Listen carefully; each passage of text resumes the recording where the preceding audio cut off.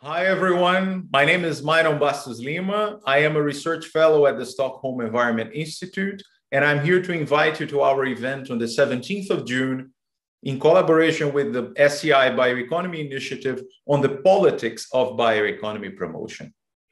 During that event, amongst other discussions, we're going to launch the book I have recently published on the politics of bioeconomy, drawing from 15 years of experience in Brazil, India, and Indonesia as examples of emerging countries, while taking also the chance to look in detail into sustainable development politics in emerging democracies of the global South.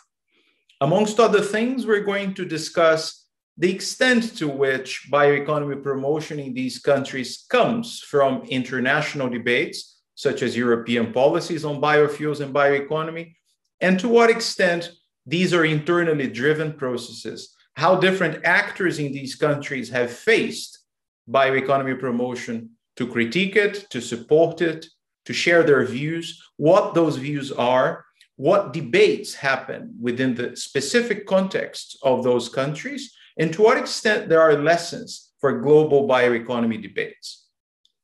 The bioeconomy, while a very important transition, is not one to be taken at face value without examination of the social and political consequences that it entails.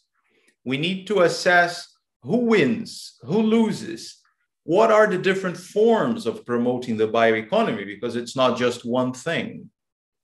We need to learn the lessons from that experience that comes all the way from biofuels more than a decade ago to the different forms of bioeconomy that are springing as we speak, to understand ways of doing it in more inclusive ways, ways of having a fairer bioeconomy. These are some of the questions we'll be discussing. I look forward to seeing many of you on June 17th. You can learn more about the event and register on sei.org.